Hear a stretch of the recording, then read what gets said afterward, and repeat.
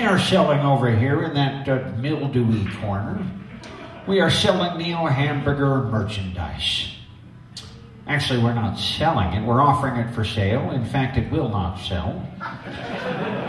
But we do have t-shirts. Folks, these t-shirts are really unique. How many folks have been fans of mine for quite some time?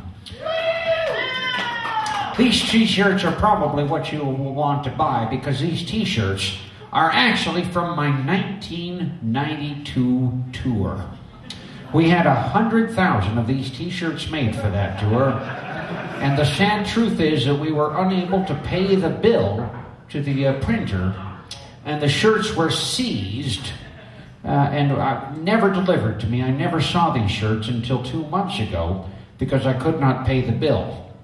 The t-shirt printer kept these shirts in a storage locker in Laverne, California from 1992 to 2006. During that time, this storage locker was unfortunately, as many of the students here of American weather, I know there are several universities in town, and I'm sure many of you are majoring in the history of American weather. As many of you know, in 1997, Laverne, California had an unprecedented rainfall, several inches of rain.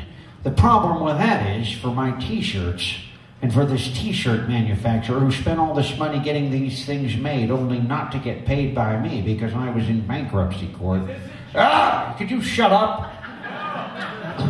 The problem was that these t-shirts were held in this storage locker in Laverne, California, and when the 1997 rainstorms came down, the roof of this storage locker could not bear the weight of all this water, and it collapsed.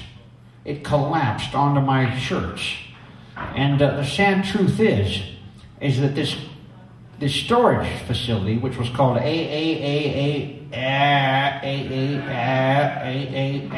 storage, they didn't really care. And they just let the water soak in all over the shirts. And the problem there was that the rats came in, folks, and these shirts are 100% cotton, and the rats began to eat these shirts. And wherever you have rats, do you know what you have, folks? You've got cats. Now, we all love cats. They are man's best friend. But I'll tell you what, when your beautiful pet cat is attacking and tearing the guts out of a rat, it is not your best friend. It is a feral, horrible animal. And these cats came in and they were eating these rats who were eating my shirts. And then the sad truth is one of these cats got knocked up by one of the other cats and gave birth to a litter of 12 wonderful kittens.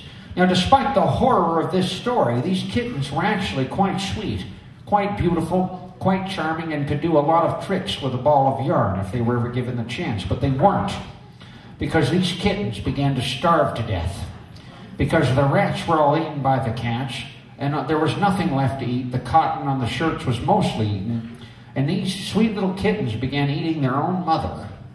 That's right. And then began eating each other, until there was only one kitten left, an enormous, gigantic, diseased kitten who had eaten its 11 siblings and its own mother. And then this kitten had nothing left to eat, and it eventually died on the gigantic, gelatinous lump, which was my 100,000 t-shirts, but which was destroyed by rain, rats, sunlight.